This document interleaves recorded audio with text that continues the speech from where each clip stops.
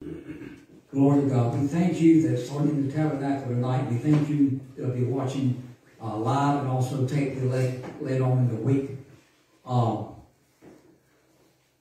We all know the signs of the times and what's going on in our world that's around us. With the issues with Ukraine and the number of casualties as far as civilians and things of that nature, and this, that, and the other. Not just that, they're even now saying a possible another booster shot and this, that, and the other. And a minister, I don't know him, and came in before I worked part-time today or this week, and as he was leaving, he realized I was the minister, and he says, "Talk to me." And I was shocked with his answer. I said, with everything going on in the world, this is what the Bible says, as it was in the days of Noah. He said, "You're the first preacher that's told me that recently." That's a shame. And that's what prompted this particular word here tonight. If you got your Bibles, I want you to turn to, I've got a little story I want to tell you in a minute. Matthew chapter 24, verse 42 through 44.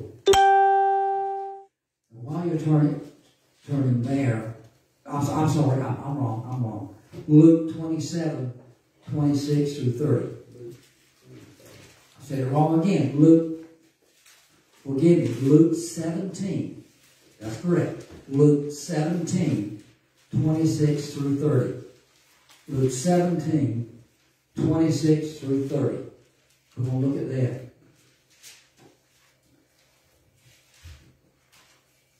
It's not just the world. It's not just the ones that are not in church. It's not just those that have never been saved. But unfortunately, there's church people don't believe that Jesus is coming soon. They believe they got plenty of time to do whatever they want to do. Let me do some figuring here on my paper. This is 2022.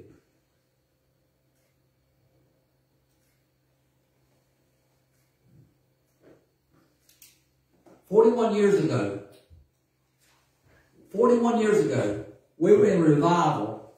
I was stationed at Seymour Johnson in Goldsboro in 1981. I was 31 years old. And we were in revival at the Church of God there that I was attending.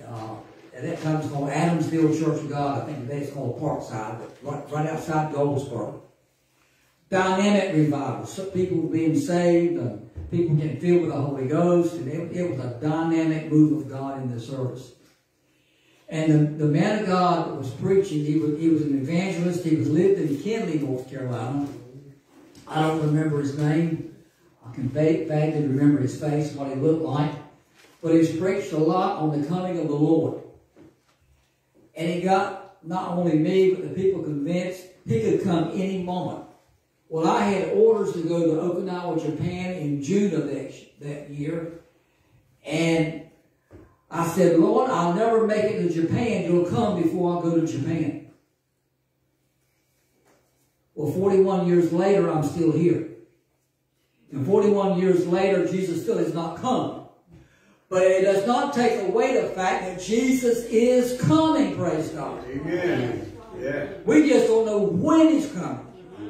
But looking at the signs of the time, the Bible don't specifically say exactly what day or what hour He will come. But it gives all the signs that's taking place that Jesus is coming. Amen. So our scripture says, and I'm reading from the New King James Version, "And as it was in the days of Noah, so it will be also in the days of the Son of Man.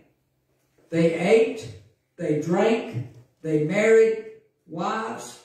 They were given in marriage until the day that Noah entered the ark. And the flood came and destroyed them all." Verse 28. likewise as it was also in the days of Lot.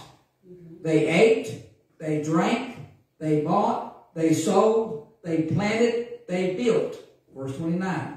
But on the day that Lot went out of Sodom, it rained fire and brimstone from heaven and destroyed them all. Verse 30. Even so will it be in the day when the Son of Man is revealed. Yeah. When he comes. People are so lax. Church folks are so lax today. I'm not talking, generally speaking, in many churches. Well, I've got time. I know I'm not exactly where I need to be with God. I got plenty of time. I just put this, I'll do it tomorrow. I asked someone today, I said, how many people didn't wake up today? They went to bed last night, but they never woke up in this life. God says it's your time. Now, the coming of the Lord to you or me might not be when the rapture of the church, might be when we breathe our last breath on this earth. That's why we have to be ready for the coming of our Lord and Savior, Jesus Christ. Amen. I've got plans for tomorrow. Amen. I've got plans for Saturday. I've got plans all the way to even into next week. Yeah. But that doesn't mean that I will be here to take care of those obligations that I'm going to do in the next week or so. You got plans for tomorrow, I'm sure. You got plans for the weeks that's coming up. Amen. And we got these plans. We got plans for my wife to have surgery in June or July. We got all these plans. But there's no guarantee that God will allow us to live to carry out those plans. Right. Got time. Do we? I plan after the service is over to get in my vehicle and drive back to Williamston and drop Brother Larry and Sister Carol off at their vehicle. But it's no guarantee that that would happen. I got plans to take my brother to his house just a few miles, or 5 or 6 miles up the road after the service. But there's still no guarantee that, because God may call him home or me home before we get there.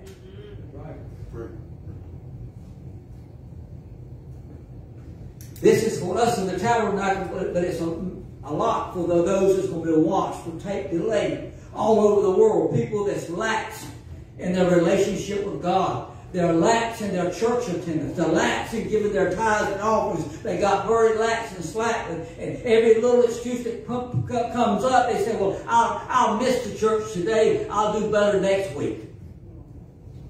God help us. Yep. He's coming after a church. Matthew 24, verses 42 through 44 says, watch therefore, for you do not know what hour your Lord is coming. But know this, that if the master of the house had known what hour the thief would come, he would have watched and not allowed the house to be broken into. Therefore you will also be ready, for the Son of Man is coming in an hour you do not expect. Now, it's not saying that Jesus is a thief. It's saying that he will come as a thief. 1 Thessalonians 5, 2 and 4. For you yourselves know perfectly that the day of the Lord so comes as a thief in the night. For when they say peace and safety, then sudden destruction comes upon them as labor pains upon a pregnant woman. And they shall not escape, but you, brethren, are not in darkness, so that day should overtake you as a thief. What God is saying is, you that are living for God, that you're not in darkness, you know that it's coming and you will prepare and make ready. Amen. If I knew tomorrow at 1 o'clock that someone was going to be at my house to break in my door and steal everything in my house, you think I'll be there? I sure would. Amen. And if I had to have a gun, because I got one, I'd have my gun there, present. The same thing about the Lord. We don't know when He's coming, but we have to be ready and knowing that He will soon come. Matthew 24, verses 48 through 51 says, but if that evil servant says in his heart, my master is delayed in his coming, and begins to beat his fellow servants and to eat and drink with the drunkards, the master of that servant will come on a day when he is not looking for him, at an hour that he is not aware of, and will cut him in two and appoint him his portion with the hypocrites. There shall be weeping and gnashing of teeth. Matthew 25, 6 through 13. I'm giving you a lot of scriptures. And at midnight a cry was heard, behold, the bridegroom is coming, go out to meet him. Then all those virgins arose and trimmed their lamps. And the foolish said to the wise, give us some of your oil, for our lamps are gone out. But the wise answered, saying, no, lest there should be not enough for us. And you go rather to those who sell and buy for yourselves. And while they went to buy, the bridegroom came, and those who were ready went in with him to the wedding. And the door was shut. Let me stop right there. A verse or two before this, all of them had lamps. The foolish and the wise. All the lamps was burning. But the wise says, we need to go get some more oil in case the bridegroom delays his coming. So they prepared. And what had happened while the foolish, the battery's gone out again.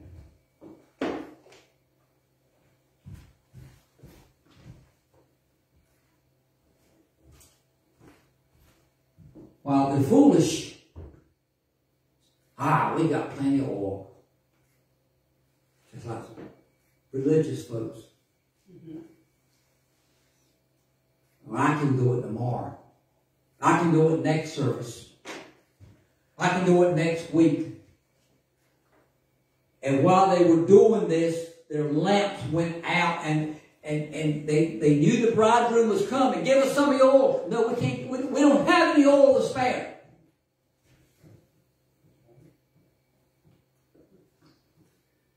Can you imagine what Lewiston Woodville would be like if the rapture took place right now, just for a second?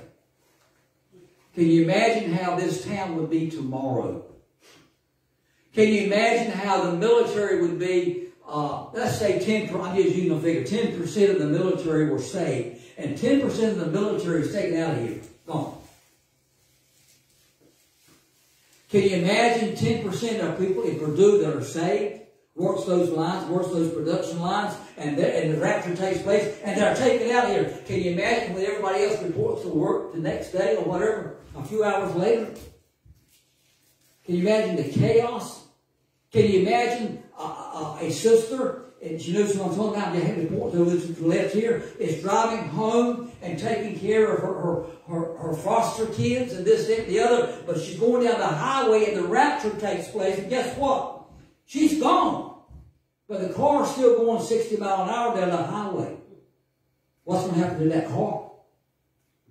Can you imagine the plane that's got 400 people on the plane? They're flying at 35,000 feet, about 500 miles an hour, and that pilot's saved and the co-pilot's saved, and the rapture takes place.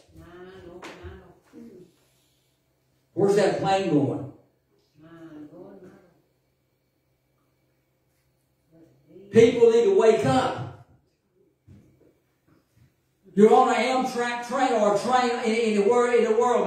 Maybe it's not the name Amtrak. In your country that you're watching. And there's 800-900 people on the passenger train traveling 150 miles an hour down the track. And the engineer and the conductor and all of them are saved, and the rapture takes place. Where's the train going? People need to stop and think. I got a lot more scriptures, but I want to share a story. This is a true story. Harry Truman, not the President of the United States, another Harry Truman. He was born in 1896. He was in the Army. He got an honorable discharge from the Army. He'd been married 3 times. He had a child. He was a businessman. And he owned a lodge at Mount St. Helens. Remember Mount St. Helens that erupted back in the 1980? Up in the Oregon, Washington area. Well, he lived there. And they warned him and warned him and warned him because all of a sudden there was a rumble and there was earthquakes and things like that. And so all the scientists were saying that this volcano is going to blow. They tried to get him to leave. They warned him, you need to get away. He said, no. I've lived here my whole life. I'm 83 years old. I'm not going nowhere. I've got plenty of booze. I've got plenty of liquor. I've got plenty of food stored away in a mine shaft. If something was to happen, I'd go to the mine shaft. But I'm okay. He was warned just like people are warned that Jesus is coming back. On May 18th, 1980, Mount St. Helens erupted. And the ash of that lava from the volcano went down the side of that mountain. And they said that he died in 1 second. It buried him in several hundred feet of ash and rock. They said the ash was so hot, it vaporized him in 1 second. Well, his life's over. But according to the way he was living, he won't right with God. And if you're not right with God when the rapture takes place, you're not right with God, guess what? You will burn forever and ever and ever and ever and ever in an eternal hell. So chances are Harry Randall Truman, he probably didn't feel no pain whatsoever when that volcano erupted and lost his life as far as a physical life or pain. But if he's not right with God, God help him. Yeah.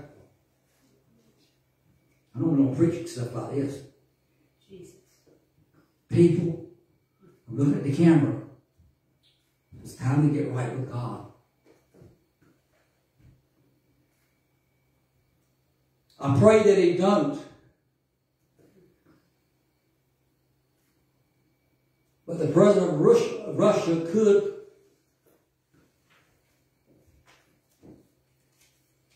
order a nuclear attack. I pray that he don't. But if it does happen, can you imagine the millions or thousands of people that will lose their lives? We've got a dangerous, we've got a dangerous world, this reality that we live in.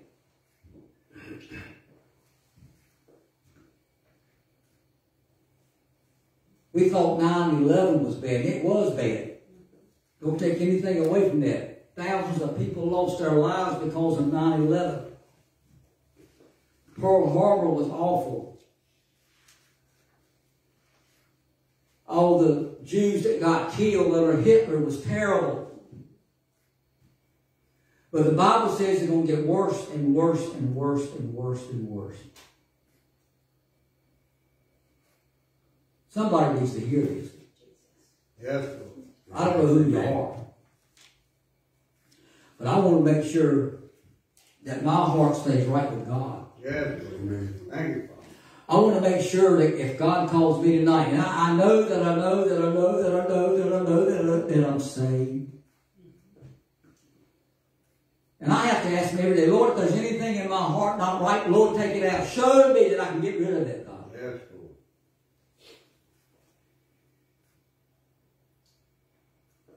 Jesus is coming. Yes. But even though Jesus is coming, we still prepare for tomorrow. Amen. Amen. The pastor, before we went online, began to make comments of the progress we made on our property here in Lewiston. So even though Jesus is coming, we prepare that we'll be here another 50 years at Growing Together Ministry, praise God. We still do things that needs to be done. We still do improvements and things to help people, to draw people. to encourage people to come to Christ. Yeah. So we're still working, we're still laboring, praise God. We're not just standing still, sitting in the corner, twiddling our thumbs, I'm waiting for Jesus to come. No, that's not the kind of waiting that Jesus is saying do. Amen? We're still working and laboring for our Master, doing what He's called us to do. Father, in closing tonight, I pray, God, that you'll touch those that heard these words, brief words I had to speak tonight, God. Yes. As it was in the days of Noah. And God, in my prayer tonight, I'm thinking that when Noah had preached 120 years that a flood was coming, only his immediate family went into the ark. I can kind of picture in my mind the people are walking around doing everything that they normally would do in that day. I can see in my mind, God, that a person begins to scream, what was that? Something hit me on the shoulder. And they begin to look, and raindrops begin to hit them on the shoulder, which had never rained on the earth before. And God, as the rain began to get heavier and heavier and heavier, the rain was running down the brows of their face into their eyes. But God, you'd already shut the door of the ark. And they were beating on the ark, on the door, let us in, let us in. But God, it was too late. God, we know that you're soon coming after a church without spot and blemish. Yes. I pray, God, those that in the tabernacle, those that's watching live, if they got issues in their heart that's where it not needs to be, God, we pray that you'll cleanse their heart right now. Wipe it clean, God. Glory. Wipe it white as snow, God, where they can know with assurance that they're saved and ready to meet the King of Kings and the Lord of Lords. If this was the day that you would call them home. Yes. And God will give you the glory, the praise, and honor for all in your precious and righteous name I pray. Amen, amen, and amen. Amen. God bless you. Hallelujah. Thank you, Jesus. Hallelujah.